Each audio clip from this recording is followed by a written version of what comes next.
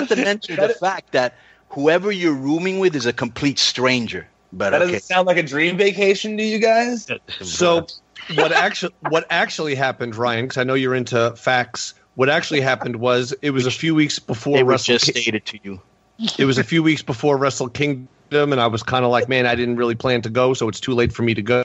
But I was like, oh, let me just put it out there into the universe. You know what I mean? Maybe someone works at an airline or as a hookup or whatever. I'm just going to put it out there. So I said, hey, if anybody has a hookup with the airlines or whatever, and we can make this happen, if you fly me to Japan or whatever, I'll pay for half the hotel room. I'll introduce you to my friends, on-demand audio and all that.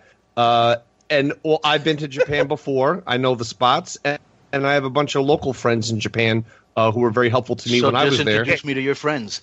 And here's the best part. But there was no begging involved. Unbeknownst to the boys, he was going to introduce him to people that had no clue. Because when we asked him on the show, who were you going to introduce him to? He said the Young Bucks. And what I said was whoever I might run into. I didn't. Young Bucks. I believe the exact wording was maybe. I believe the exact wording on my post was maybe you could meet some of my friends too, or I'll introduce you to some friends. On the show, I asked you, who would you introduce him to? Do you want me to produce the video? No, I remember exactly what was said. You asked the Young Bucks. He said the Young Bucks, and when I asked the Young Bucks, they were like, no. Ryan, do you have that letter, DI, so we can retort to our boy here? We're going to read this? Yeah. Oh, my God. Oh, man. All right. So I guess our producer, Joe, got a letter. What did he send this to? Keep it 100 questions, Joe? Yeah, K100 questions at Gmail. Okay. This K100 questions at gmail.com. Okay, so this is all right. I'm just going to read the letter as the way it states. Okay, so here we go. So we'll know who this is from. Dear Keeping It 100, this is Nicky Scars, a.k.a. Doug Larson's boy. Doug Larson, of course, being the mispronunciation of Doc Lesnar that we've picked on Konnan for last week, King. And that you doubled down on, by the way. Just to reiterate that. It was tremendous. Again. Okay. All right, so here we go.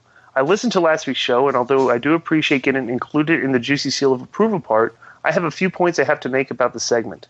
Number one, the second song that got played on last week's show sounded like a dying cat getting urinated on by a laughing hyena.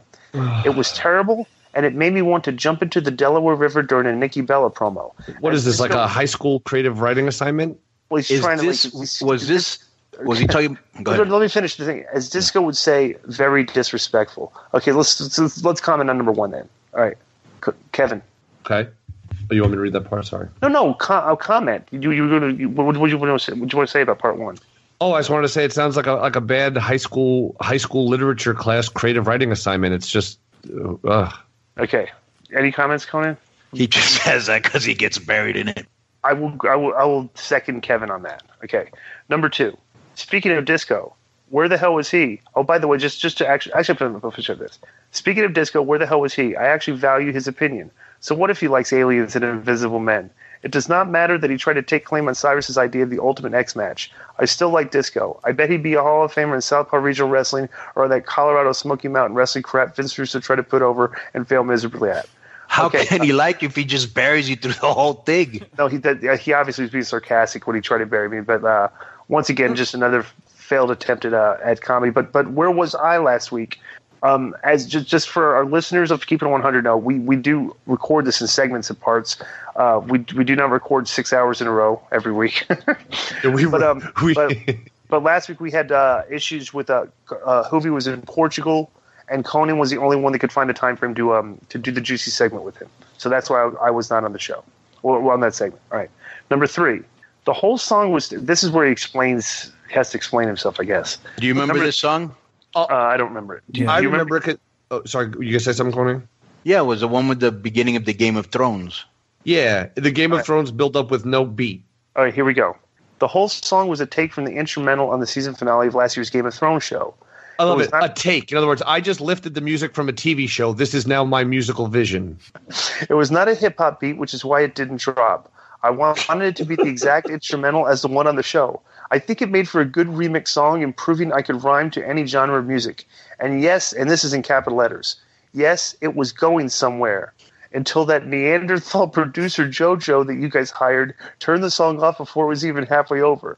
I don't know where you guys hired this imbecile, and he spells imbecile IMBESIL. Tremendous. I don't know where you guys hired this imbecile at, but for a cup of Konnan's Caribbean eggnog, I could probably find a farm animal to do a better job. Joe, what do you think about those comments? Well, I think it says it all when he, called me an imbecile and just completely butchered the spelling. But other than that, it's not my fault that this song sucked. Okay. Number 4.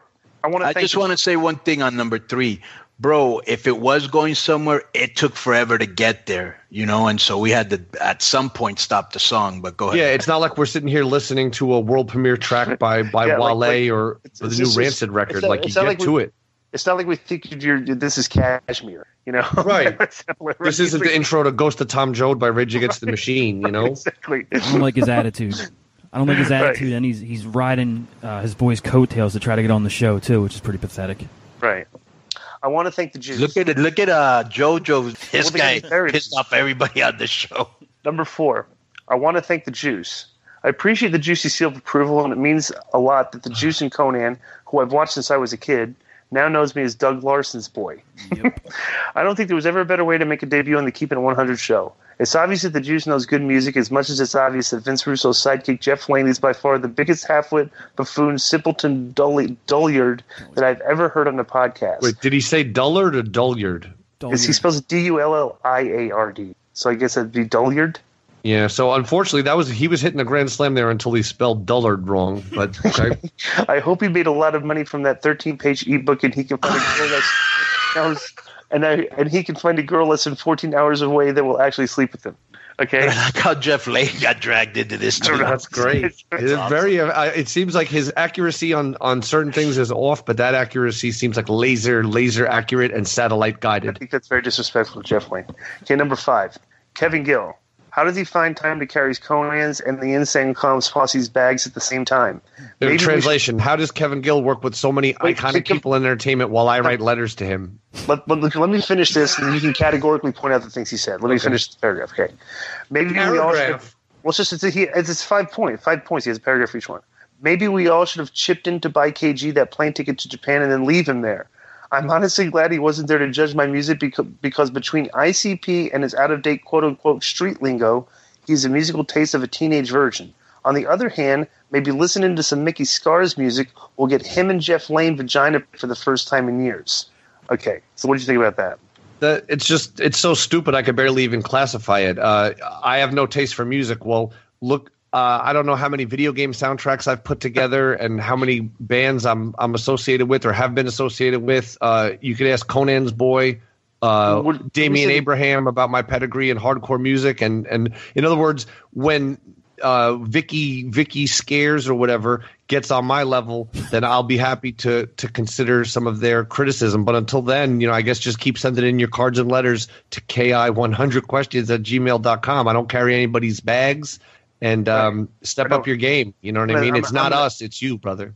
I'm going to do this, okay? I'm going to read the final note, the final line here.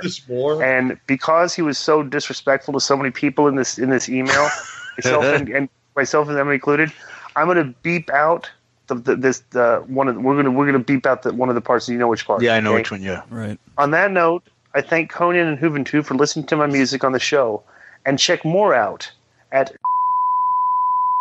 if you want to hear more. Thanks again, Nicky Scars, a.k.a. Doug Larson's boy. Tremendous. We might have to bring him on the Trainwreck show, too. Yeah, possibly, right? Jesus. Yeah. Please keep sending wrestling-themed music to the Juicy Seal of Approval. All right, man. So that's the intro part of the show. Enjoy the rest of the show on Keeping It 100. Boom. All right, so let me ask you a question. What set you off last week? Because all of a sudden the sea was calm, and then you just went on a verbal tirade on our boy KG. What set you off? I got listeners of the show are sending me these screenshots of his tweets talking about me. Right. And I may or may not have had a little alcohol influence in me, and so I just kind of got PO'd and made a video. Right. And but what was it that he was saying about you? So, I mean, like he was still like, I don't know, egging you on, or was he throwing shade, or what was going on? What was it about? Yeah, I'd have to find the exact tweet because I don't want to misquote it, but it was, just Jeff Lame or this or that or something. I don't remember exactly what it was. So it affected you so much to make a video and you can't even paraphrase it for the sake of a show. Yeah, I don't remember what it was, but I know it was about me. Awesome. Deep thoughts. Thanks for the insight. But Jeff, but what made you mad? That he kept attacking you after he wouldn't go on the show, or that he kept attacking you what got you mad? Yeah, the fact that I don't know him. I don't know you, Kevin, and he doesn't know me, but because of a tweet, he started coming after me, and I didn't understand it, so I fired it back. But Mark. I'm a Mark? Okay. Yeah, because your worldview and perception is so shallow and limited, and I'm not even trying to be rude to you. Your whole imagined war with me starts because we talked about an embarrassment of a book that you wrote, and we did it in a fun spirit in the way we keep it 100, and all it does is put attention on your product that you're trying to sell and you have a trailer for. You took it down after we talked about it. The moment our episode came out, you took it down. Yeah, people and I told you I'm exactly not done yet. I'm almost done, though, and then you can speak. I said people kept tweeting me asking, where is this video? Because we promoted it all throughout the episode. I want to know this. I want to know why how that escalated, why Kevin blocked him on Twitter, but why, if Kevin blocked him on Twitter, why he continues to address the issue.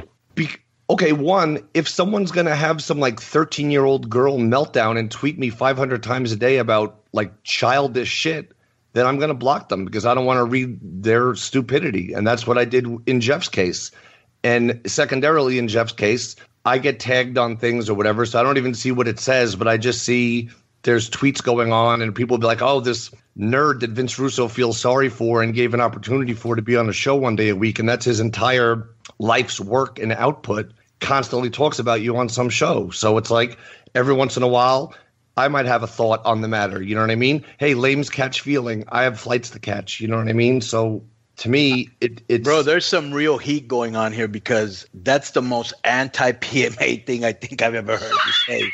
There's no doubt about that. Well, yeah, I mean, understand what PMA is. He blocked me after three tweets, so don't get it twisted. 3 tweets, he blocked me, and There's it was no need to attempt to use hip-hop slang, my friend. You'd be much better off just speaking in your own comfortable vernacular. Yeah, you're right. I'm in the presence of a real OG, so I shouldn't try to, trample on your ground here. Because God knows, you may pull a water pistol on me, more about the free podcast you're on. You know what I mean? Yeah, you might pull a water pistol on me, so I'm a little nervous here. I tweeted you 3 times. Okay, listen, dude. The point is, you did not tweet me 3 times before I blocked you. You tweeted me a ton of times for days at a time. You're insane. You're insane. That's a total lie. That is an absolute lie. If I could actually see your tweets, I would prove it, but I'm blocked. That is an absolute lie. It was 3 tweets. I told you. Maybe it was 4. You live in the past, so I don't want to see your dumb shit on Twitter months ago, and you're still talking about it. I have other stuff I have to do. You don't know anything about me. You don't know anything about it. Statement that completely covers everything, and you don't even have one small pebble to throw against a Great Wall of China size blockade that now stands in front of you. You've said your piece. Thank you. Good day, sir. Yeah, that makes no sense. You were the one who attacked me. So you tell me why you're attacking me, and I'll tell you why I was retaliating to you. Coincidentally took down a video. I recommend that everyone listening read Jeff Lane's, I believe it's a 28-page pamphlet written by a 38-year-old virgin, and it's a very simplistic, almost... Dude, you are so petty. You are so petty. How old are... Listen, you want to make fun of my age. And Jeff's but how old he didn't write it when he was 38. He wasn't a virgin. Yeah, so how old are you that you're throwing virgin as insults? Dude, you are so childish and petty. So you want to come at me.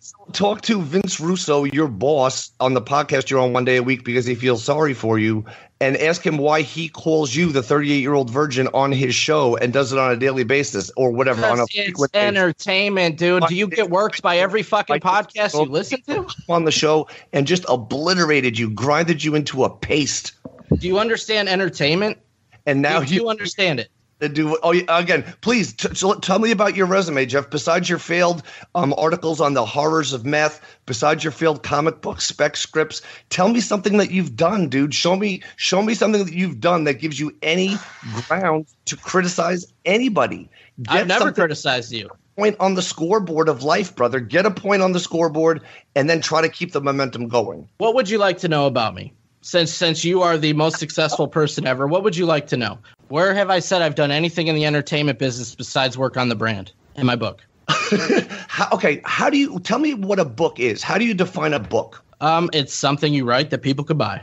But let's go deeper than that, Jeff. Let's get into the depths of the ocean with a thought. A book. What's the difference between a pamphlet and a book, or an article and a book, or in some cases a letter? What about the difference between a long letter, and a book? Like, you're trying to insult me by saying pamphlet. I called it a pamphlet way longer than you did. The point of this is, I sent this book to both these guys, 28 pages. Are you going to cut me off, or can I finish? If someone told you, hey, if Jerry Fuller was like, hey, I'm writing a book, can I finish? And they handed you 28 Kevin, let him finish. Let him finish. You're not funny. But here's the problem, dude. I never got hired for a book deal. I'm going to write this huge long book. I sat down and I wrote a 28-page promo. Because that's how it works. You get hired for the book deal first. Can I finish? Seriously, dude, you're supposed to be in the podcasting business. I'm a guest on the show. You're supposed to be in the podcasting business. Let me tell you something. Podcasting business. I can use my own. I'm sure you'll edit this out. I'm sure you'll edit this out show. You know what I mean? My own thing has its own value. I'm grateful. Bro, let him talk, Kevin. But I can let him talk. But here's the thing, bro. I think you come off, and I don't know if I'm wrong, Disco. When you do that, you come off as like condescending. You know what I'm saying? Condescending against some asshole does. Just let him talk, bro. Just fucking let him talk. Let's let him. Let's hear what he has to say. I've said my piece. I'm not interested in hearing him anymore. I want to hear him. Well, can I hear him, or are you going to decide who I listen to? Go ahead, listen. Go ahead, Jeff. Anyway. So this is the deal. I never sat down to write a novel. I didn't sit down to write this big research book.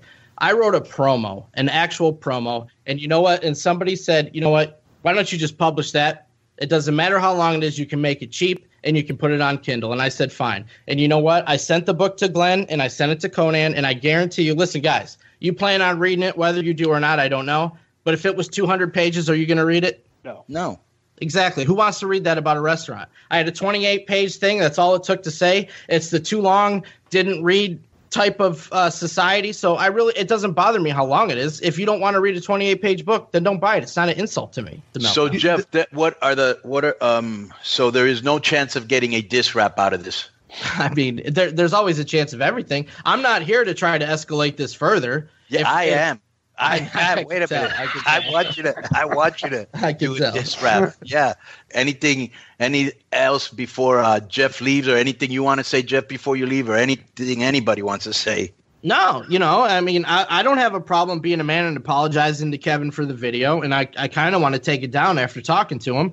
I'm not proud of it. I don't come on here trying to just be an a-hole and taking shots at people. I felt like that I was being attacked, and whether I was or wasn't, that's why I reacted the way I did. So if I wasn't, then I apologize. But if I was, then that's why I reacted the way I did. I don't think I'm a hateful person.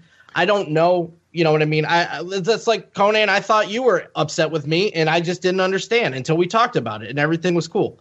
So I don't have a problem manning up. What would have been your favorite guest on the Russo brand show since you've been there? Your 5 favorite guests? Well, I mean, I wasn't on them. But the 5 favorite guests that Vince had. Well, I got to be politically correct here, so we'll say Glenn, Konnan. No, you don't have to. Go ahead. Even though it's true. Yes, absolutely. He's had some good conversations. I thought the one up with Buff Bagwell right now was really good. Yeah, that's a real good one with Buff. The Shawn Michaels one was really good because it got into the mind of a guy that was very successful while Vince was the head writer, and what that person thinks about it.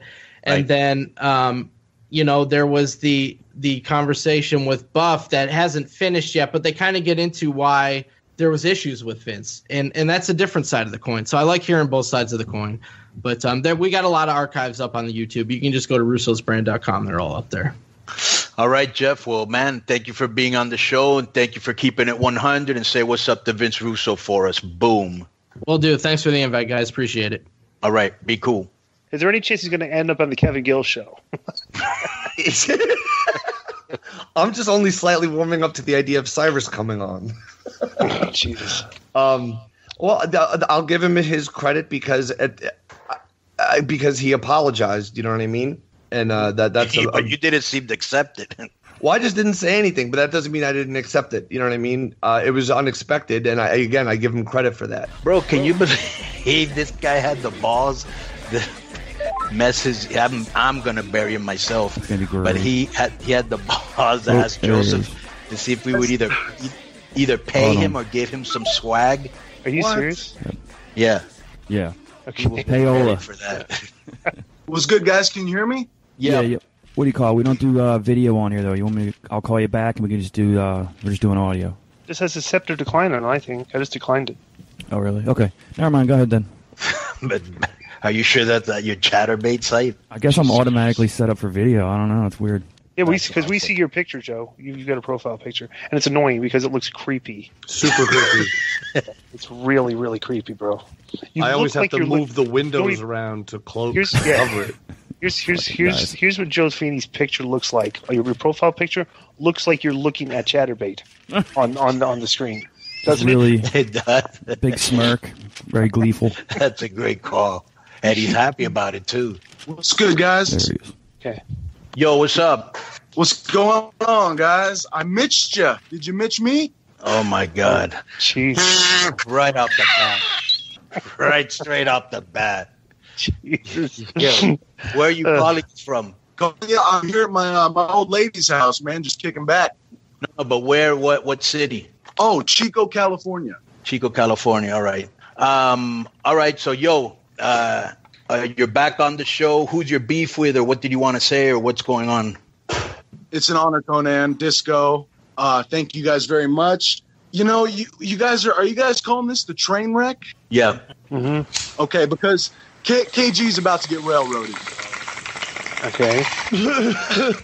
I mean, here's Startlingly the deal. accurate prediction. Yeah. Well, I mean, OG, right? OG, Kevin. Yeah, what's the OG stand for? Old geezer?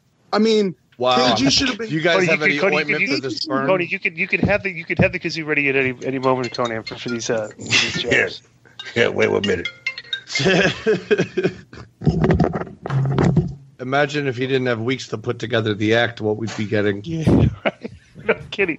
Okay, so that's your first thing. Is what does the OG stand for? Old geezer. What else you got? Old geezer, man. I mean, KG should have been fired on the first show. He couldn't even plug. But that's why I've held it. That's why I've held it down for close to 50 episodes and have my own. Let's let this guy get these incredible musings in first. All right. So he should have been fired.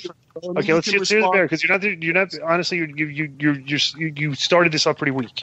Or you got kazooed right out of the bat. And you're making fun of the OG with a bad joke, and then you said he should be fired, and you haven't given any reason. So let's what else you got here? And yeah, I guess if you want to know what the name stands for, okay. I was going to just answer his first point, but okay. Well, I was just saying, Disco, he should have been fired after the first episode, man, when you guys had Chris Jericho on here, and KG failed to even plug Chris Jericho's podcast. Okay. So what else? You know what I mean? I mean, the guy's got horrible music taste. Are you kidding me? Okay. ICP? Are you kidding me? Eminem for life, bro. Eminem for life. And I mean, Wow. I'm surprised he's not in the hospital from tearing a hamstring from backpedaling on Killing the Town so bad. KG's the most desperate guy I've ever met or I've ever seen because, I mean, come on, he's asking life. This is coming from the guy who sent me like probably 50 messages begging to be on my podcast, but I'm desperate. Wait a second. Yeah, man. So, Mitch, no, Mitch, let me cut you off. Okay, Konnan, you want here too?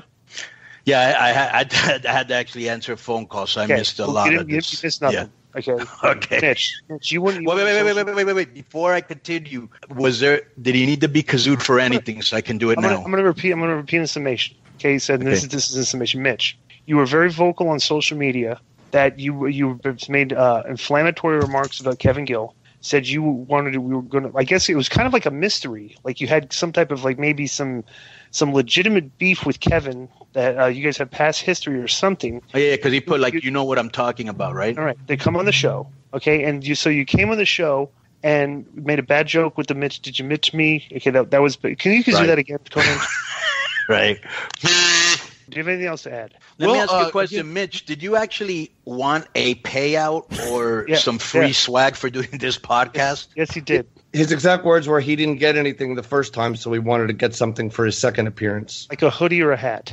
Okay, Yeah, would you accept? All right. Would you accept KG's PMA or F off shirt? Only so I could alter it and just like make something, make it actually wearable. Like put like PMA sucks or put my logo, Mitch please, or something over it like that. But you just basically don't like him. Okay, so I don't. What we can give you if you don't want that shirt is you can get Teabag by JoJo the producer, and on top of that, you could probably get Fisted with those vibrating Hulk hands. I'm cool. All right. That's the only thing you're going to get from here. Maybe a Bukkake face bag. But anyways, Mitch, thanks for coming on. What about a whipped cream ham job? Disco. That's Disco. Yeah, Disco ain't afraid. I had Sapphires between That's 3 very and 5. disrespectful. And that's only at Sapphires, and it's very disrespectful. That's I want to come see you, Disco. I got to come to Vegas and see you. What would happen if he showed up? What would he hear, Disco? Can I get one guy from the front door to back reception? All right. Thank you very much, Mitch. Be cool. Boom. Yeah, guys, I know you're limited on time and everything, and KG came on here and said, I'm not. All right, so we hit the toilet. So, yeah, get some bookings in Vegas and go see Glenn and get some bookings anywhere and go do your thing. And you don't have to try to step on other people's names to make a name for yourself. You know what I mean? There's a whole wrestling world out there that's not booking you, and you have the power to change that. I think the next time you see KG, you should just stossel him. Yeah, he don't want no, man. I would destroy him. But I am booked June 10th for Pro Championship Wrestling in Oroville, booked June 24th for WCWF, and June 30th, the House Cats. So busy month, man. Very busy. I have my own podcast as well. And love you, Konnan. Much respect to you, Disco, KG. Cool. Suck my dick. Because I don't know if Ricky Hustle is actually not his name, so it's strange. I gotta check. Well, of course. Oh, here we go. Okay, here we go. Ready? Would you have to see his driver's license? Yeah. Rick Fincham. All right, let's see why he calls himself Hustle. You'll call him that, Disco. Ricky Fincham. What's going on? Yo, what's up? Is this Ricky Hustle? This is the Ricky Hustle. The Ricky Hustle? The Ricky Hustle. Also the third person like KG. Oh, my God. All right, yo, man, I want to welcome you here to Keeping It 100. And KG's over there, DI, myself, and JoJo, the producer on Chatterbait. Awesome. Hello, gentlemen. How you doing? Anything you want to say? Or is there a point of contention? Or is there somebody that you want to chop it up with? Or what? Yeah, where to begin, Konnan? Yeah. First of all, I just want to say, hello, KG. It's good to hear my broadcast partner, Wrestle Circus, which is where all this BS went down. And apparently I've just been on this disco list for so long due to my so-called antics with DI. And I want to know, is this actually like a list? Like I hear like I've been on this list since then. Like, is this like a physical list? Is this a real thing? Is this like the WWE Hall of Fame where it's all in the mind? I want to know. I write down the names on the list every now and then, but if you're on the list, it's not a badge of honor. No, I've heard that, and who would know more about having a badge of honor or not having a badge of honor than the guy who's done more jobs than anybody. Ooh. And I was watching Breezango the other night, and I was thinking, Fandango, how much of is it a wet dream for you every week, Disco, when you hear Fandango, when you see him on your TV? I'm a fan of Fandango and Tyler Breeze. And Breezango is my favorite tag team right now. But honestly, and I'd like to say, let me give just a quick thing, like a little preamble before the actual disco list. Road Dogg is definitely back on the list. He was back. Had to do it disco. 100%. Yeah. I know. I put him on it yesterday as soon as the match ended. Where does all the heat between you and Disco stem from? Let me ask you a question. What compelled you? Because I've never met you. Nobody knows you. Nobody really knew you. I'm the best broadcaster in Texas, my friend. The best broadcaster in Texas. Okay. Why? What compelled you? Let me see this. Okay, and I'm just. I'd like an honest answer. Did you, when you brought my name up on the first Wrestle Circus broadcast, was that on instruction from Kevin, or was that just on your own call? You just decided to try to discredit my good name on that broadcast on your own. Your good name, yes. Kevin Gill did have a brief conversation. He's like, look, we're talking about keeping 100. Disco was too cheap. He's on a doorman salary. I get it, to pay for the Wrestle Circus broadcast. And I just thought that was kind of funny because, like most fans, I didn't even know you were still wrestling or still even alive. So we decided to have some fun. and put that out there. But no, Kevin Gill did not per se tell me what to say or do. I just thought I'd have some fun. But he did. Kevin did just mention. Kevin did mention that you didn't want to pay for the paper. That part is true. I did mention that because we were talking about the show, and he asked if Disco will be watching, and this was at the time when the New Japan pay-per-view discussion was contemporary. Right. So my point is though, for this specific show. This is interesting that you would bring that. You brought that up as a contention, as a point of contention that I didn't want to pay for the pay-per-view. Okay. However, the next time that you did this broadcast, you actually got us a free link to view this show. Did you not? Yes. Okay. So I went to the Wrestle Circus management and requested an official viewing link for you guys to be able to see the show. Okay. Let me ask you this, Ricky. Which I feel like most people can see the difference between that. And then just, you know what I'm saying, like kind of boosting the signal of bootleggers and, not supporting wrestling, which is important. Well, we're supporting wrestling right now because we're giving a forum here for to Rick Finchman. To Rick, to Rick, doing a forum to a guy that I guess is embarrassed his real name and had to change his name to Ricky Hustle. Giving him an open forum to promote himself. Okay, and he's made some really weak attempts to try to bury me on the show. But do you have any upcoming shows, Mr. Hustle? I do. I have the Wrestle Circus coming up this weekend. I have at the following month, I have VIP Wrestling, which is based out of Dallas, which are some of the biggest shows, in the whole Southern Hemisphere, of course. Mm-hmm. So yeah, I'm going to be great on all those. You get two shows. Oh, I got lots of shows. Those are just the biggest ones. Of course, there are other ones where you may not be as familiar. Being here in Texas, of course, I was lucky enough to meet Konnan a few weeks ago at Martinez Entertainment, which is some of the best lucha libre action in Texas. Konnan, what was your opinion of Ricky Hustle when you met him? He immediately, what do you call this? He was a very friendly guy. He lost a lot of points claiming KG with his friend. And then he immediately buried you, so he got over with me again. Okay. And I think he's got talent. He's got talent. I think he's gonna be doing things. You know what I'm saying? Well, that's fine. Yeah, I mean, if he can, I will be honored if Ricky Hustle does make it big in the professional wrestling business. To think that that by discrediting my good name, we decided to give him a rub on this show. And introduce him to our hundreds of thousands of people that listen to this each week. And Ricky Hustle, I would like to wish you success in the wrestling business if you ever make it. And if not, then I will just say that you probably deserved it for discrediting my good name. And we like to give everybody a parting gift. So Jojo, the producer, will toss your salad, and then he will give you the Chinese tension ball massage. Do you know what that is? No, I do not. Okay, have you ever seen the executives when they're stressed out and they roll those balls between their fingers? All right. To release tension? Sure. Okay, well, JoJo will lube up your nutsack and roll your nuts along his fingers. That is a Chinese tension ball massage from your friends at Keeping It 100. Boom. And I am a certified masseuse. There you go. He's certified. So, I'm not saying that I went on that show when it was like something I would put on my demo reel. It's like, this is one of my all-time greatest appearances. What happened? That's all that it is. So you can I smoothed out a lot of the. So you can give me examples, bro. You got owned. I smoothed out some of the rough road that Disco and by going to Calgary and getting the guy on your podcast, that smoothed it out.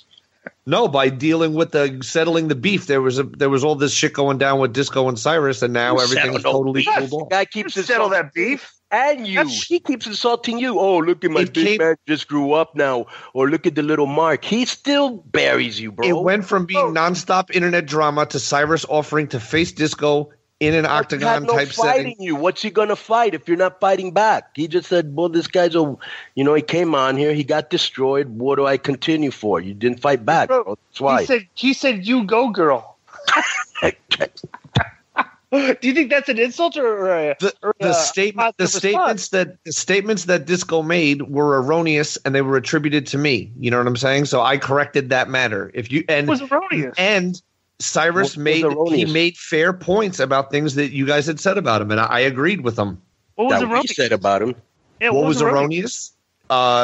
you called them, you know what I'm saying? I don't want to repeat the word, but you know what you called them. Cocksucker. Yeah. Cocksuckers. Yeah. That's And then you made a statement where it made it seem like they could be cocksuckers. You didn't come out and say it, but you like alleged it. And and that was the whole thing. I asked if it was on point or disrespectful, and for that I apologize because I should have been a better person and tried to help resolve it one step sooner than I did. But I made that mistake, and then I moved forward with clean hands. What do you think you're going to do to resolve here? Well, like I said, I don't want to see you get attacked. Those guys have professional fights. You know what I'm saying? Those guys don't understand. Those guys need to know their role and shut their mouths. Okay, because we're the flagship show on this network. Okay, our numbers are very, very, very strong, and they are trying to use us to get a rub. And so when they bring you on the show and belittle you, okay, that empowers them and makes them feel more important than they actually are. All right, because their show is teetering on relevance compared to our show, right? So when you go on their show and let them humiliate you like they did, okay? What's so funny about this is the exact opposite logic you guys use in the Jeff Lane incident. In the Jeff Lane incident, I was wrong for being on the offensive, shutting down an idiot, and burying them until they went away. But on the flip side, when I hear someone out, when I listen to the opposing side, then I'm an idiot. So it's really just a matter of no matter what I do, you guys are going to talk shit. So that's why it doesn't really matter. The difference between you and Jeff Lane is you guys had a beef. You guys didn't really have like so much of a beef. You went on there and just allowed yourself to just get jobbed out. You know. What point did Cyrus make that was not correct on that show in regards to things that you said? You should have just apologized on Twitter. What did you have to go on the show for? Say sorry, I was misspoken.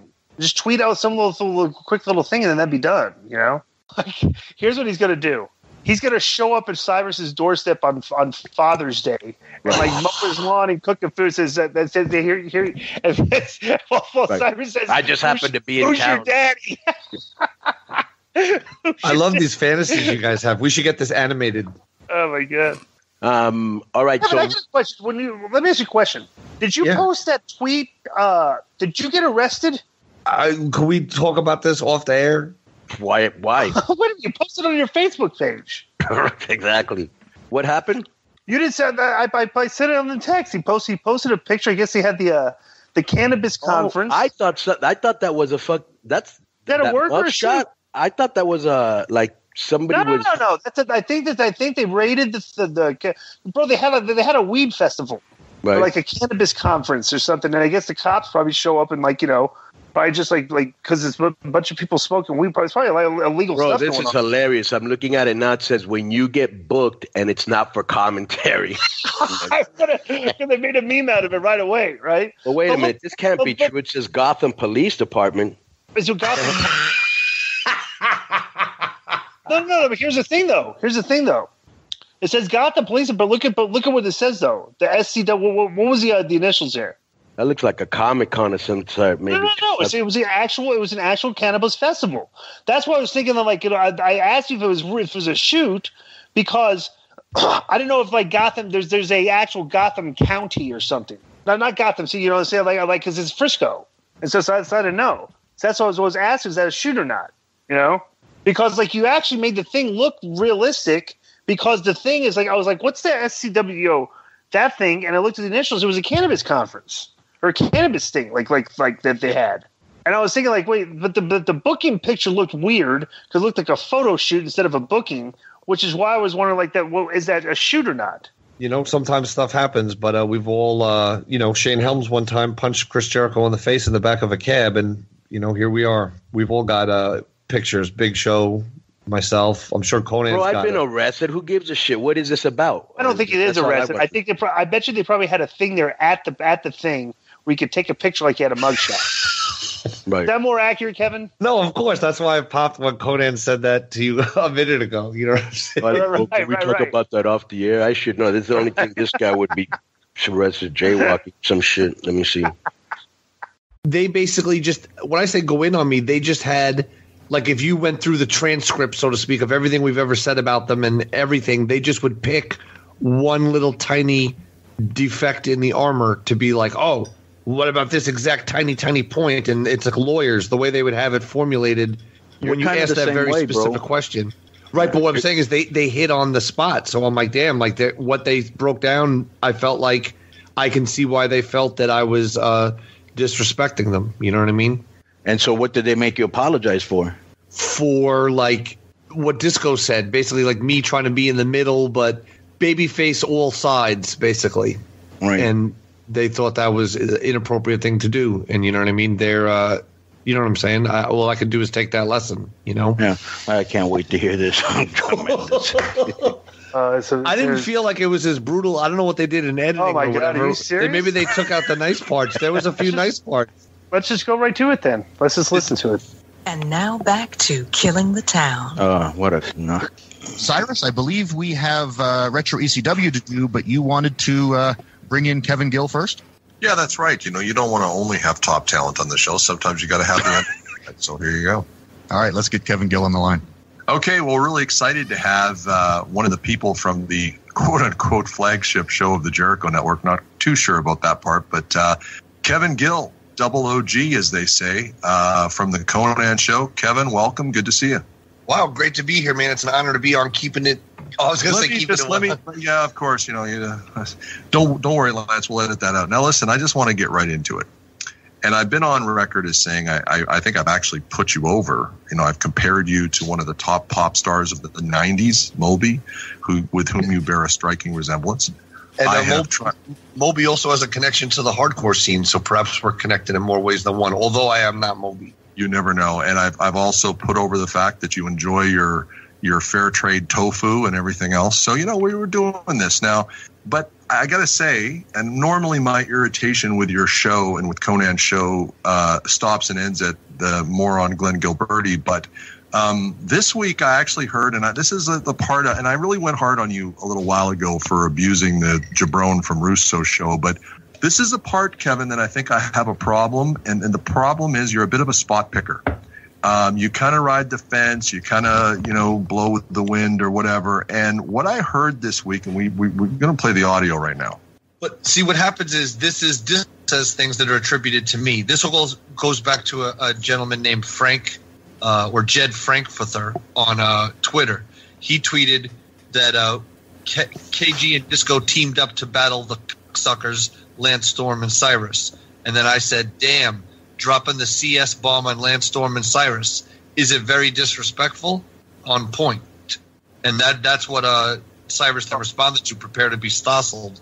So just I want to clarify, I didn't say I would never call Lance Storm or Cyrus suckers. I don't necessarily. What you're doing is you're backing down from a fight. Bro, you did kind of bury them, and now you're like. I'm saying is I stand by everything I said, but I wouldn't call them a sucker. To me, that's going too far. That's like saying, are you a hoe or not?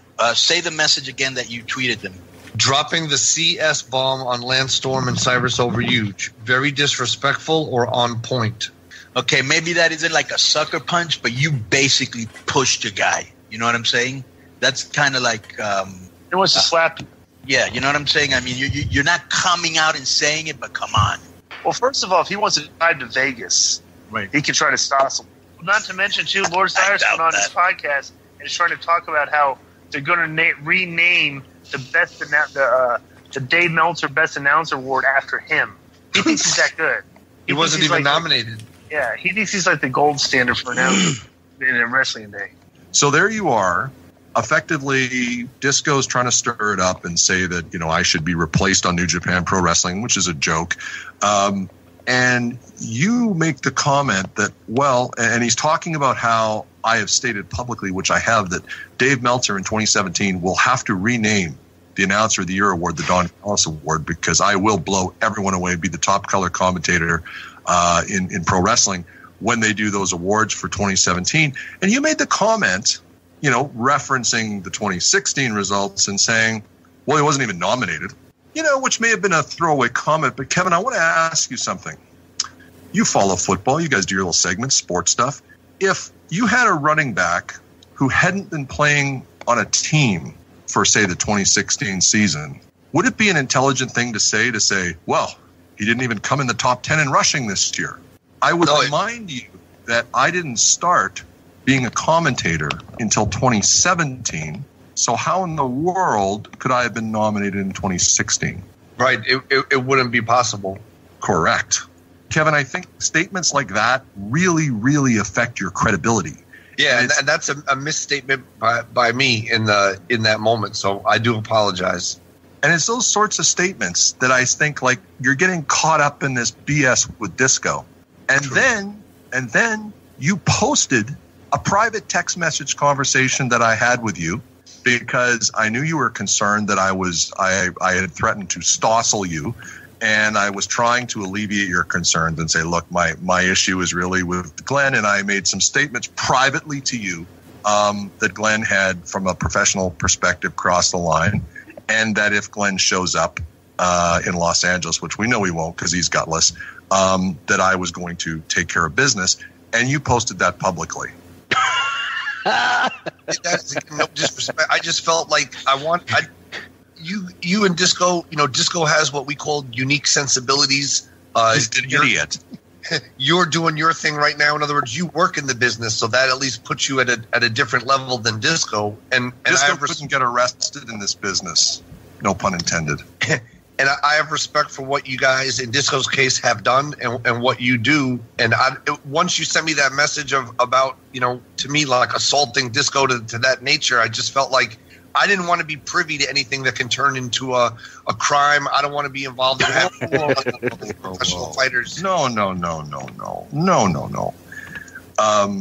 We all know that I would never put my hands on anyone unless it was self-defense. So I think you're sort of a little bit. But this is my point, Kevin. You can't be halfway pregnant, as they used to say back in the day. You can't be half into this thing. All of a sudden it starts to get a little bit, you're all over it, calling us the C word and everything else. But as soon as it gets a little dodgy, you're like, whoa, backpedal. Oh, I don't want any of this. I don't want any of this. This is really unfortunate. You're jumping on the bandwagon of this New Japan thing. Let me tell you. So Disco comes out, as we heard, and he says, I'll face Cyrus in Los Angeles if it gets booked on the New Japan show. If I went to Gato and I asked him to put Disco Inferno on a New Japan Pro Wrestling show, I would get laughed out of the booking room. So we all know that. So I've got a challenge for Disco, and I'm going to get to it later in the show. I'm going to close the show with it, that I don't think he is going to be able to refuse, because I'm just interested in ending this once and for all, because unfortunately he's such a pathetic troll that what he's doing is he keeps ramping it up, and now he's killing people's business. Jericho's banned him from going on other people's shows. Should just fire him. Right. But Kevin, I think you need to take care of your own business and not just follow along with Disco and perpetuate the abusive language that was used towards Lance. And I know, Lance, you're very upset about it. Yeah, and this is where, up until recently, I didn't have an issue with you, Kevin. But we're even getting it now. You seem to be that perpetual babyface that babyfaces every side of a story looking for plausible deniability. And the C word that he mentioned was actually CS. He called us, I'll bleep it out in a second, but he called us fuckers. When it brought up on your show, it's like you deny saying it, but you keep pointing out that it was said. And you're the locker room stooge shit disturber in this situation. And that's where I've got an issue. That, we've been watching our retro ECW shows, and you're basically what Cyrus was as a gimmick in ECW during the Taz Carino feud. And obviously, since it's a crying wimp, it's like Disco is Carino, and you're stirring it up, going, hey, Taz, did you notice what Disco said? And then you're siding with Disco when he calls you on it. I think you either need to be on the sidelines, not in this, or pick a damn side. Right. I mean, that's a very fair statement. I think that where I went wrong, or where I think I'm being misunderstood, because your read on it is completely accurate. When I sent the tweet out, there was a tweet sent by a listener that had my name on it and Disco's name on it and referred to calling you guys that name, CS. And I didn't know if you guys had heard the show, and I didn't want to be attributed to those comments. So I did say, hey, is Disco calling them this? Is that accurate, or is it very disrespectful? Thinking more people would choose very disrespectful, and having recently seen Lance's survey about whether Disco was a dweeb or not, I was trying to continue that tradition, but I could see how it came off, and yeah, it definitely wasn't the right way to play it. But my goal was the same as it is now. I don't want to be involved in stossling. I don't want to be involved in. But here's the thing, Kevin. But what you're doing, and Konnan points it out all the time. You're not a wrestler. You're a fan. You're not part of the business. So you want to interject yourself into the business and think you're working by doing what you just said with the tweet. But then as soon as things get too wrestling for you, too real, you want to step back and be a fan again. To Lance's point, you have to pick a side.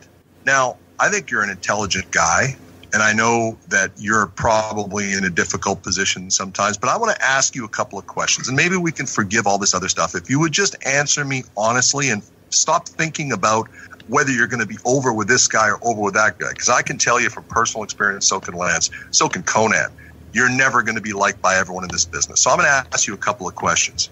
Okay. Would you agree that it is not just improbable, but impossible that anyone would hire the Disco Inferno to do anything in the wrestling business at a high level in 2017?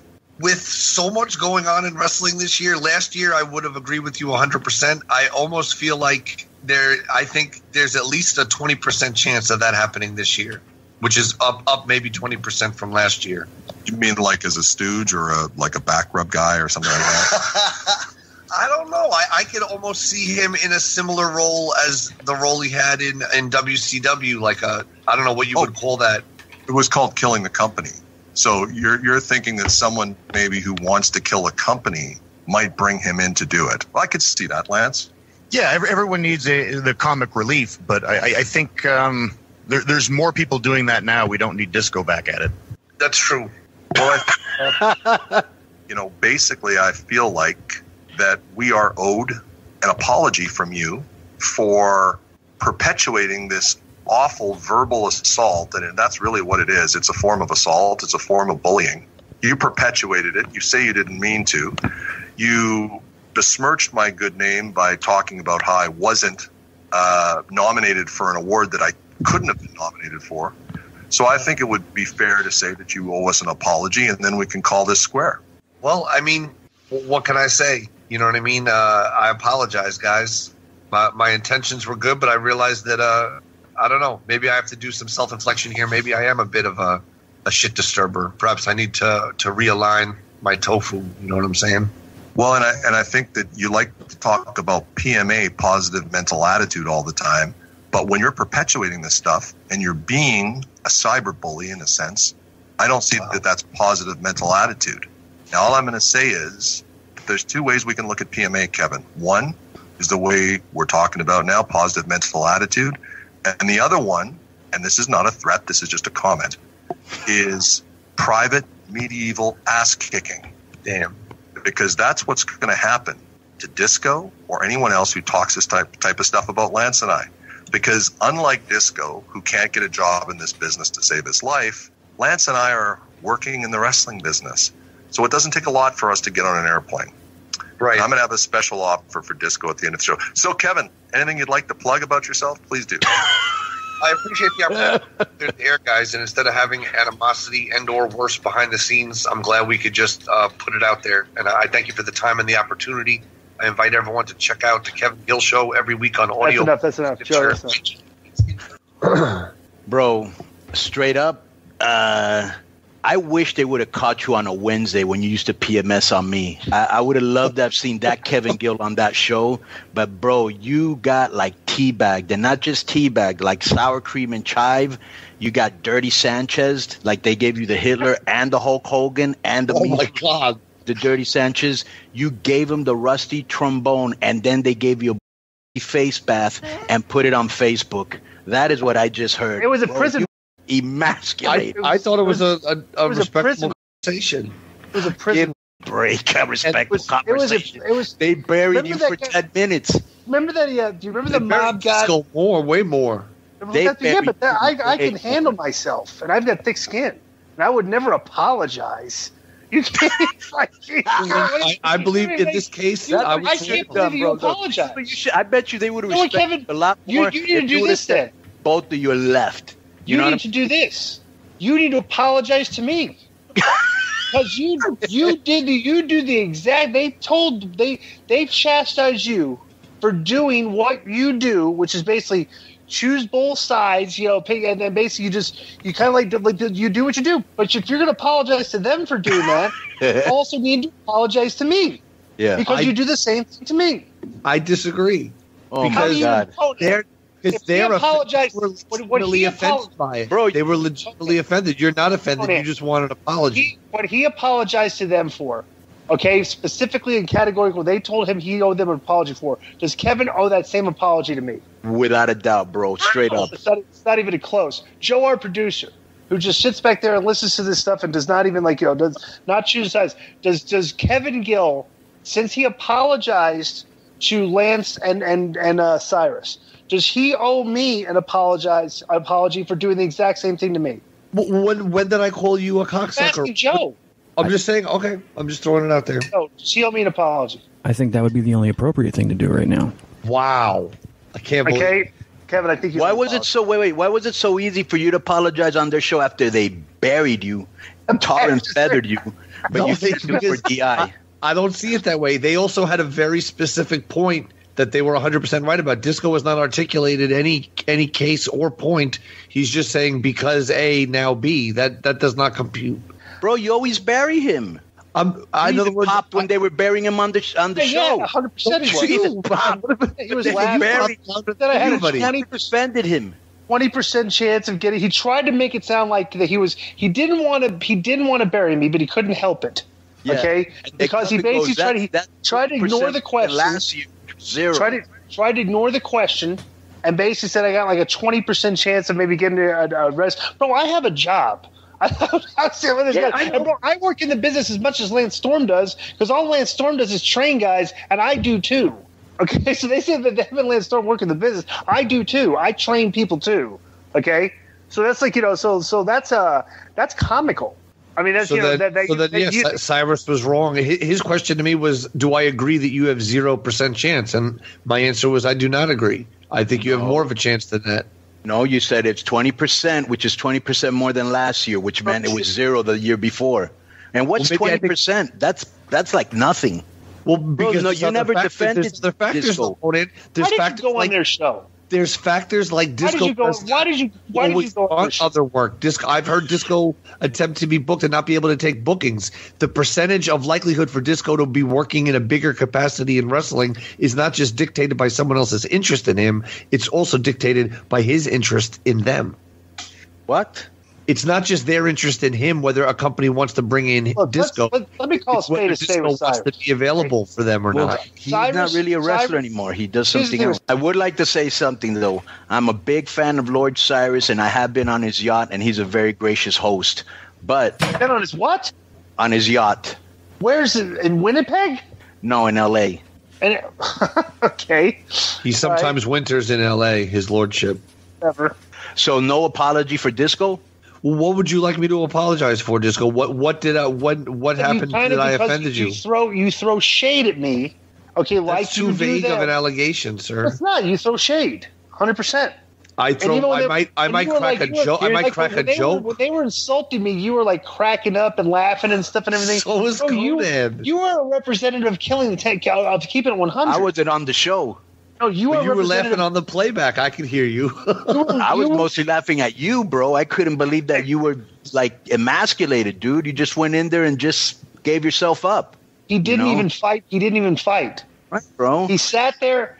You sat there. You put your gloves behind you. Put your hands behind your back, and you let them. I fate on behalf. Here's what you let me do. You got down on your knees. On behalf of hands, you got down on your knees. You put your hands on behind your back, and you let them just urinate all over your face. Oh, so not true.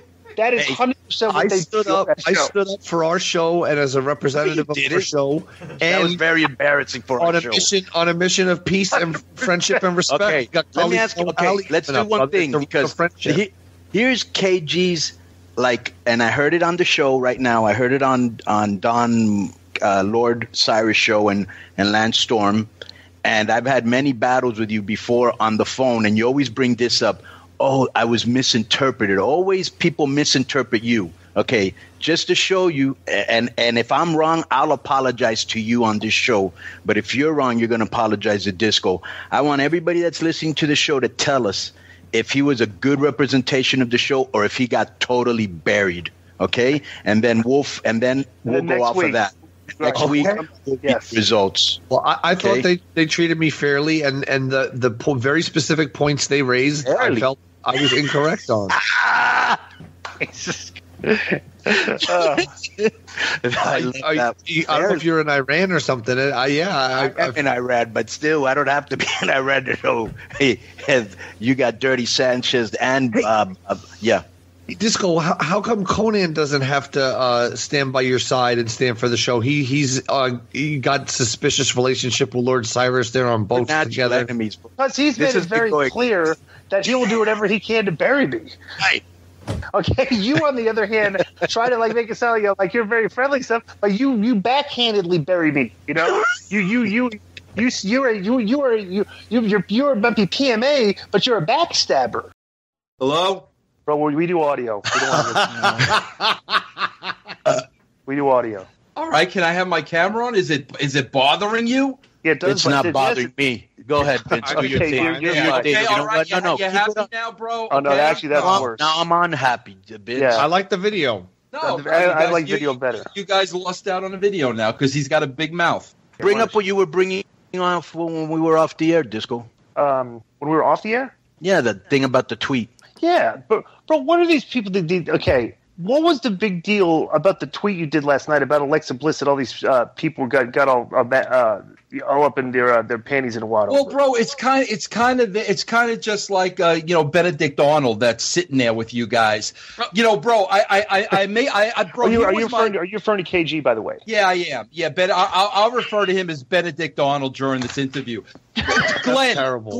Glenn, it's this simple. I'm sitting here, I'm watching the freaking pay-per-view because I got a comment on it, right? So I like Alexa Bliss, bro. I'm a fan of hers. I put her over. So, bro, she's beating Bailey with this stick. Bro, I make the freaking comment. You ready, bro? Here's my comment. Not for nothing, I think I'd let Alexa Bliss spank me with that kendo stick. That was my comment. Bro, the next thing I know, I get 25 emails that I'm a pedophile.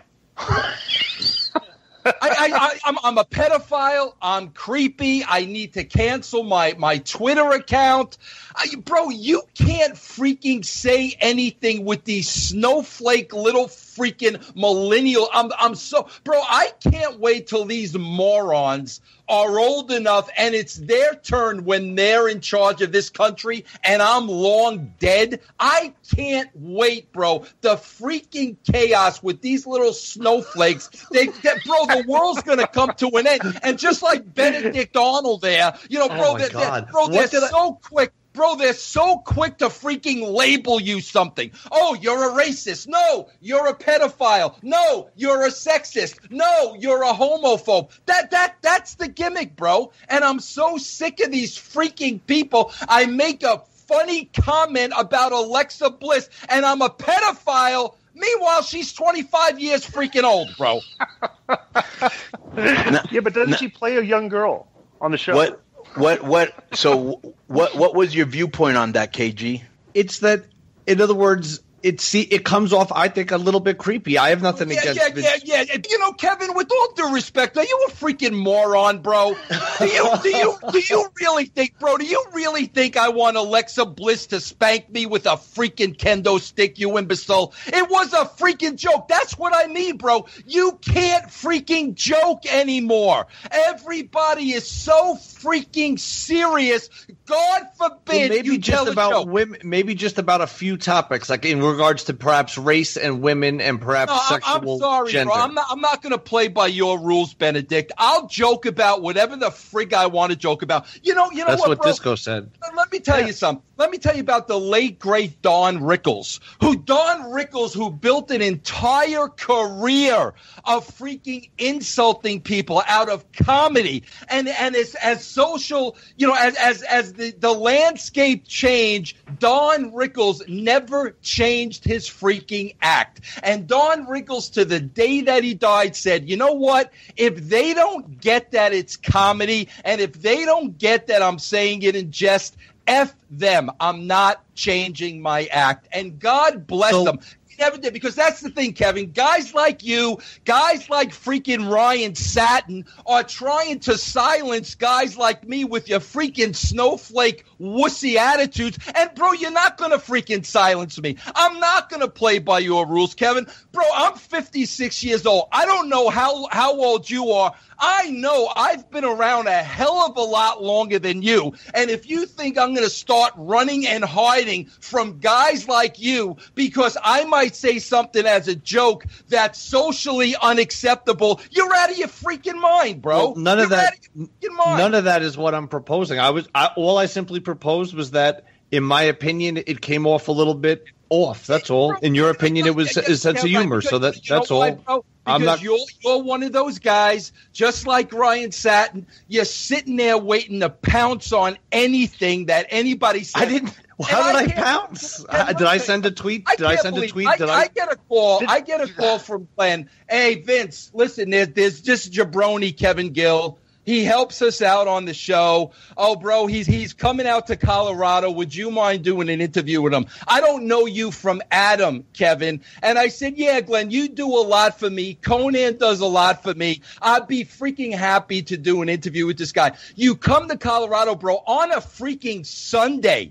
On a Sunday, I leave my family and I sit there with you for 2 hours, and you get a pretty good idea of sitting with somebody for 2 hours, what kind of a freaking person they are. You personally sat there with me for 2 freaking hours. Then the minute when I'm not there, I'm creepy. I'm a sexist. I'm a homophobe. But bro, give me a freaking break. I don't say all of those things, and I think I do have a pretty good impression of you from the time that we talked in Denver. I also put over your show a bunch of times. If you thought for 1 second that my comment about Alexa Bliss was creepy, then you don't freaking know me at all, bro. Give me a freaking break. I'm a 56-year-old man, bro. I want to get spanked by a 25-year-old. Give me a freaking break. You know what this interview has been like? It's like been the first 3 minutes of an Abdul the Butcher match.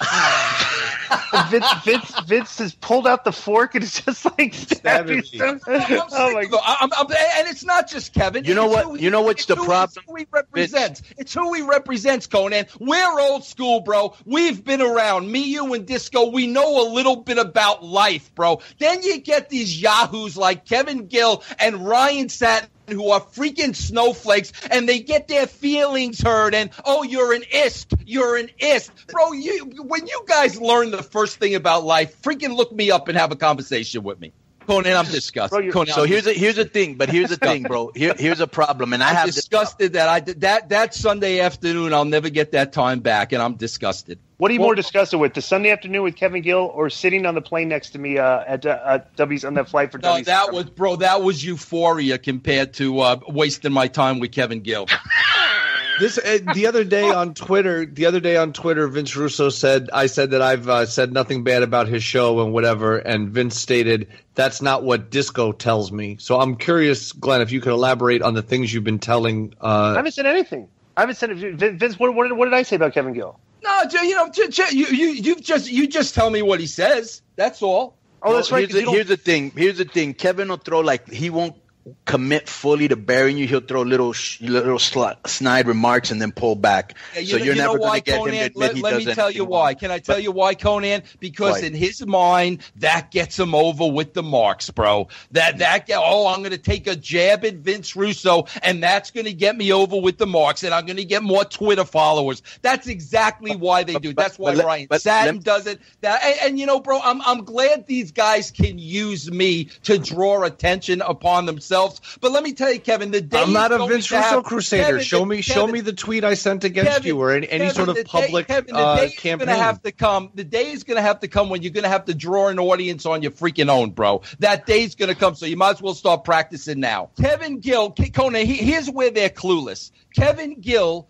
and Ryan Satin are ranting and raving about me being a homophobe, right? Meanwhile, Konnan, if you go on Vince Russo's YouTube channel, bro, I got a freaking transgender who has their own show on my freaking Miss Chantel, bro. I love the girl Konnan. She's got her own show on my brand. And these guys, because I make a freaking joke, oh, Russo's a homophobe. And, bro, it's not only Russo's a homophobe, then that other freaking moron. I swear to God, bro, if I ever saw this guy, this other moron, then he's contacting my sponsors, bro. Do you know how freaking low that is, Konnan? He's contacting my sponsors because I made a freaking joke, bro. It was a joke. That's politics these days, man. That's like this. People that are into politics that watch wrestling we politicize everything these days because that's like the thing to do. You know, everybody's drawing a line in the sand. You choose one side, you choose the other, and stuff. So I was going off. I had this war a couple years ago with some guys from a wrestling site. Because you know me, bro. I cut right to the chase. I go tell you to go F off. I don't spend a bunch of tweets going back and forth. Or EAD. Right. Yeah. And so they were like, bro, they win, and I was working in Lucha Underground at that time, and they posted some stuff to El Rey Network, which is a network that does it. Yep. To who else was it? To like 2 or 3 people that I worked with, you know, and trying to bury me and say, oh, do you know that Konnan made these remarks, and do you know that Konnan's a sexist? And I kept telling him, I don't give a shit who you tell. You can tell the whole world, bro. I don't care. But that's the way it is nowadays, bro. Anything you do, look at what happened to Milo. Look at what happened to Captain Griffin. Look at Bill. That's the climate. What exactly went down? What are you getting with the sexy star thing and the Rosemary thing? I want to get in that right away. I start this off hot. What happened? What led up to it? What happened after? I'll let Konnan take that one. Yeah, because Konnan, you've not spoken on this yet, have you? And made no comments on Twitter or anything. This is the first time we're hearing your opinion of what Sexy Star did to Rosemary. And Sexy Star is your girl. And as a matter of fact, I think if we went back and on the archives of this show, there was actually, I think KG too, weren't you guys actually bringing up whether or not that she's a Hall of Famer or something like that? I brought it up, but Konnan stated that I was incorrect. I was, and in hindsight, I was completely incorrect because the Lucha Underground presentation and booking of her influenced my statements. Like the way she's presented there is different from the way she's presented overall in Mexico, or the way she's received. Just to correct me here, isn't she kind of like a shooter too? Doesn't she fight or boxers or something like that? Yeah, she's had one boxing match, and her husband's an ex-world champion boxer. Okay, all right. So that being said, she's a shooter, and she shot on Rosemary, totally unnecessary. After the match, after she topped out, cranked it in, dislocated her elbow. Correct? Right. So okay, let's see what happens. The backstory here is that, especially in Mexico, the girls are very, very jealous of each other. They're very catty. Bro, you can have 5 girls and 50 guys, and those 5 girls will bring you twice the drama that the guys ever will. So, you know, there'd already been heat between Fabi and Sexy, even though Fabi wasn't in that match. Taya, when she was there, had heat with Fabi, had heat with Sexy. And now the girls that wrestled that night, Shani had heat with Sexy. So they went in there, and as you saw, they were potatoes. Who's Shani? Is Shani Rosemary? No. Rosemary. Shani wrestles for AAA. Rosemary, there obviously. There were 4 girls. There were 4 girls in the match, Disco. Okay, 4 girls in the match. Okay. Yeah, right. And no one had any heat with Hamada, or was she involved too? Well, Hamada was roughing Sexy up too. So I don't know if Sexy said something before the match, or I don't know. I didn't know of any heat that they had from before. So, you know, I mean, she clocked her with the top of that garbage can, and then when Sexy tried to hit her back, she put her arms in the way, and they basically beat her up. And I think that Sexy came back in, and she took it out on the wrong person, because I never saw Rosemary, you know, taking liberties with her. You know what I'm saying? Right. So she has tremendous heat right now. Yeah. I've never seen. She got unbooked. Wait, that's all you're going to say? I want to hear your Anybody opinion. gets it. Bro, she shouldn't have done it. What do you want me to say? She shouldn't have done it. She was wrong. Right? Okay. Yeah. What do you think? Let me ask you a question. If you were running that show and she did that, what would you have done? Definitely fined her and suspended her publicly. Mm-hmm. How much did you fine her? I don't know, bro, but I don't know right now what it would be. But that definitely would happen because if you don't do that, it's like the company's condoning this. You know what I'm saying? The match on the show is I gave my first ever 6 clusterfucks rating, that 10 team gauntlet match, whatever the hell that was. What did you call it? 6? What did you rate the match? Well, I figure if Meltzer can start giving out 6 stars, I'm going to start giving out 6 clusters, and that was the biggest clusterfuck of a match I've ever seen. Heat with me. You know what I think about the Meltzer star rating system? Now you're trying to have your own rating system. That's got heat with me. Your rating system is on the list. All right. Wow. Okay. Well, yeah, that is so twice. let's talk about the rest of the show. Konnan, well, 2 things. One, I want to get your take overall on the show, good, bad, and ugly, and then because I don't speak Spanish and I haven't had time to actually sit there and listen super close and try to understand what was said. What if you've watched Garza and Daga and Juvi's videos with their analysis of Triplemania? I'd love to hear what they had to say if you've had a chance to watch those. No, I haven't watched any of theirs. All right. Well, what were your thoughts overall? But anyways, I just thought the match, when I read the card, I thought it wasn't a great card for a 25th anniversary. And they had some good matches, and they had more bad matches than good. At least the main event was good. The tag team match was good. I don't understand why Vampiro's choke slamming Johnny Mundo, but then I think they're wrestling in Aguas Calientes or something like that. But I was listening it through Twitch or whatever it was. You were on there, KG. Yeah, I did the English feed commentary. Bro, you guys didn't know some of the wrestlers. Sometimes you were getting them confused. One time I got someone confused. I want to make a statement on this. Yeah. Right? KG got a lot of heat for his commentary on this match, and a ton of accolades. Okay, well, I didn't see any of those because these showed up on my timeline. So in your defense, the data. Wait. Listen to this. You did a good job. Well, on the overall show. No, on giving blowjobs. Yeah, bro, on the overall show. Yeah, 100%. Okay. Bro, you didn't know the names of people that were in the match. In his defense. Hold on a minute. Hold on. If Konnan wants to run his mouth, they did 2 dark matches with like 8 or 12 people in them. None of those names were provided. None of those names had on-screen graphics, and we were not able to get those people's names. Well, isn't Vamp your boy? He couldn't hook you up with that information? Like when Sabinovich came, I gave him all the information he needed. That's not Kevin's fault. Yeah, that's and it's the dark match pre-show or whatever. Here's what I'm gonna say. Let me say my thing because I started this. All right, I knew because I tweeted it. I said before this show ever took place. Congratulations for Kevin for giving this gig good commentary. It's going to be interesting to see the heat he gets for mispronouncing the guys' names. In Kevin's defense, okay, he's getting offered a gig to commentate a show. He's not going to say no. All right. Also, we all know that Kevin does not pronounce the Mexican names very well. However, let me finish. So whoever's idea it was, it's not Kevin's fault. Whoever's idea was to use Kevin on commentary should take the blame for Kevin's shortcomings in calling the show, especially with respect to pronouncing and getting the names of the wrestlers correct. Hold on, though. You keep bringing up pronouncing. What was mispronounced? I called Konnan, you have to mispronounce. Konnan, what do you mispronounce? Okay, how do you say hamburguesa in Spanish? Say again? Well, you just told him how to say it. Right. The guy that you... Yeah, Hamburger Boy. Yeah. Nino Hamburguesa. That's wrong. Hamburguesa, not Hamburguesa. Okay, what else? Okay, but big deal. What you guys fail to realize is, who is this English feed for? It's a video game channel, and it's for a casual audience. It's a soft welcome, an introduction to the world of lucha. It's like, come on in, check this out. This is something different. This is something vibrant. This is something being introduced. If along the way I didn't pronounce Hamburguesa correctly, that's why I called him Hamburger Boy. That's a very, very nitpicking. Okay, Hidra. You mispronounced her name. How do you pronounce that name? Hold on. Hidera. That's Hidera, right? No. What is it?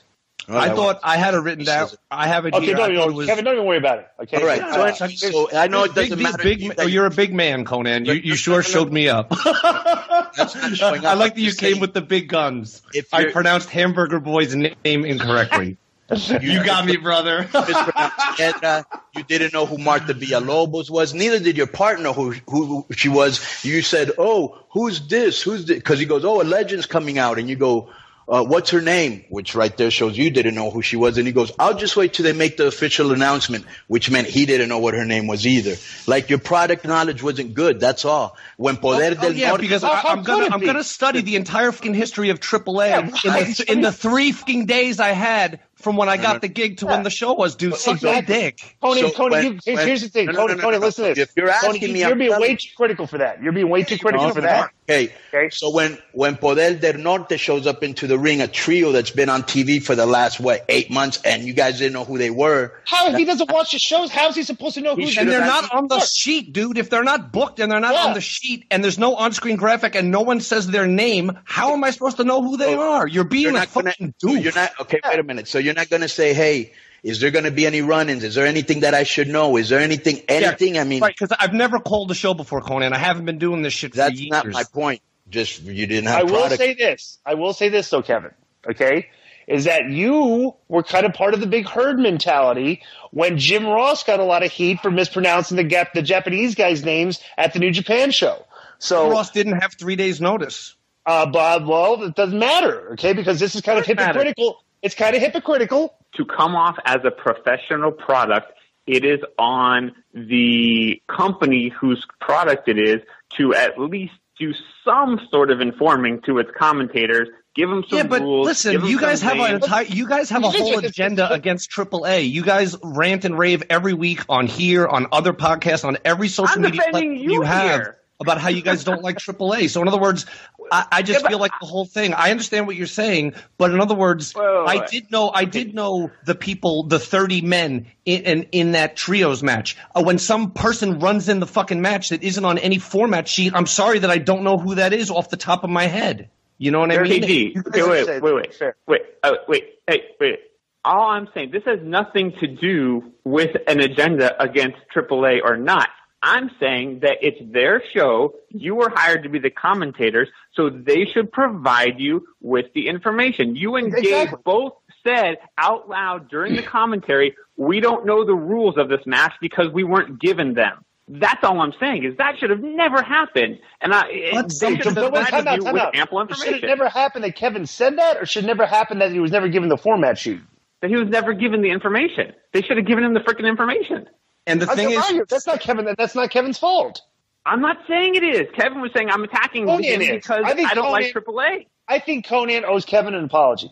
Absolutely not. He did a terrible job. He can give me all the verbal. If we analyze this, and if we analyze Kevin's responsibility for the mistakes. Konnan doesn't even have commentary on his fucking shows. He just films them with no commentary. So when you have commentary and you can draw a house like AAA, I'll be interested in all your biased and narrow-minded criticisms of my work. Right. Until then, suck my dick from the back. Konnan, you still owe an apology. I'm not giving him shit. He sucked and he knows it. Well, we going to talk about KG? Oh, we can talk about KG. Go ahead. Well, where is KG? Well, obviously he didn't show up. He didn't show up yesterday, and he didn't show up today. Yeah. Do you know why? Do you have any idea why that might have happened? Probably because I keep burying him on the show, and he doesn't like to be buried. Well, do you think that the way you buried him last week was fair? Absolutely, 1,000%. Because let me ask you. Let me tell you why. I'd like to hear it. Yeah, because he goes on Twitter and he goes on Facebook and he goes on all these rants about me being a pussy motherfucker and all this bullshit where I can't answer back to him, right? Mm-hmm. And so when he told me this story, I was like, that sounds very fishy to me. And I don't know if he told me or I think he told me. He goes, I saw him at TNA tapings. That's what it was. I saw him at TNA tapings, and I'd never met him.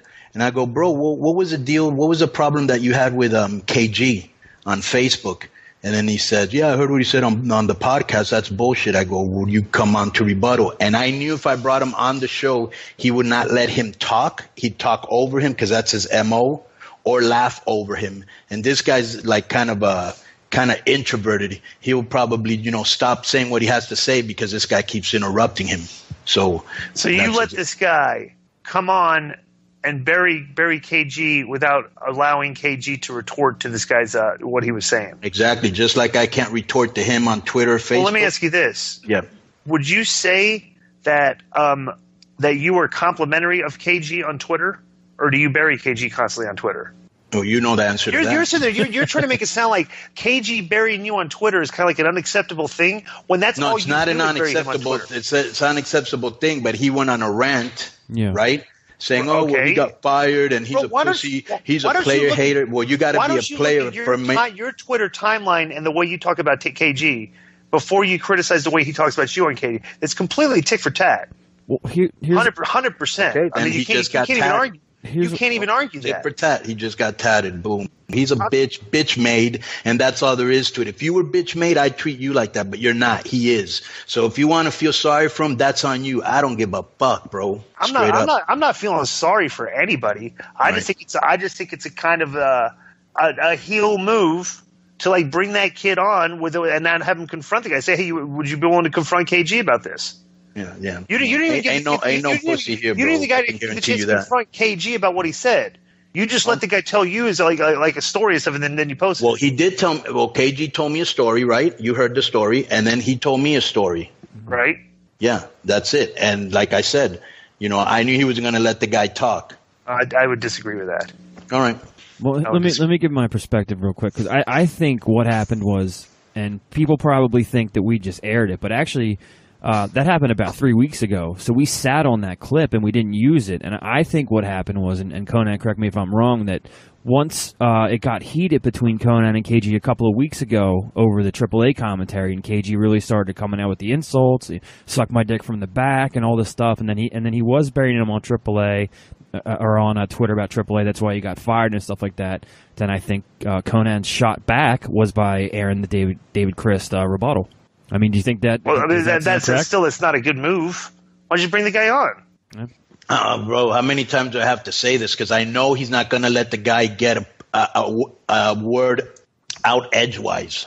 Well, bro, look, I get tired of hearing him, and this was another thing he put out there. He's like, well, if Konnan would put the show out on time, what the fuck do you care what time I put the show on? Is your name on it? No. So that's my problem. I'm the guy that has to deal with that, not you. You're not even producing the show. You're not even editing the show. So why is this being brought up again? Yeah, I'm saying both you guys' fault. Like him getting upset about stupid shit like that, and you responding to it. All right. Well, what happened is what happened. It's not a big deal to me. Just less kazoos on the show. We haven't even had a kazoo yet, have we? No, we have zero. We have not, but I should give you one here. Let me see. Anything else you want to discuss about KG? Because you seem pretty fired up about it. No, I'm not fired up. I just think it's funny that like the way you guys have responded to each other. It's very. Well, you know where it comes from. All those stupid text messages. Yeah, he does harp on it. There is definitely weekly. If you're waiting for the show, you better go get a workout in and take a walk around the block because you're gonna be waiting a while. That kind of stuff. So that still does happen. KG actually, these guys hate KG. I actually like picking on him because he's such an easy person to pick on because he's so condescending and he's so wrong. He's just like let me just say this. He's almost like what Trump does. He knows the social justice words are easy to rile up, and he riles them up, and that's what you do to him. Right. And but he does tweet like a 15-year-old.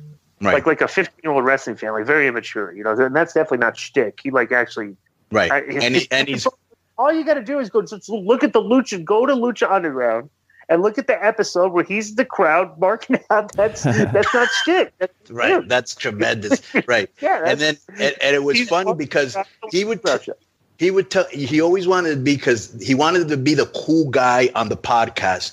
And I go, bro, that's not you in real life. That's not you in maybe where the people you hang out with. Yeah. He is a big wig in the Juggalos. Yeah. And so I was getting to that. So he's a big wig, but outside of that, it's like he's a job. Wait, but the Juggalos. Let me tell you what happened. So one day I was watching the Juggalos channel or website, whatever. He was on there, and they were kind of doing what we do, which I don't. They probably were doing it before we were, but basically what they do is they have like these hip hop artists send in tracks, right? And then they would play the song, and then like 4 people on the panel, KG being one of them, would rate it kind of like we do. You know what I'm saying? Right.